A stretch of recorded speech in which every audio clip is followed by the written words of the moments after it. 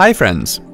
Do you wish to remove an entire pivot table or pivot chart report from Excel 2013 spreadsheet? Let's go ahead and see how it can be done on a Windows 8.1 based PC.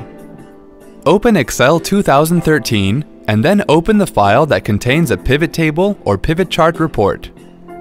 For deleting a pivot table report, go to the pivot table and select any cell on it. Now click on the Analyze tab, click Actions, and then click Select.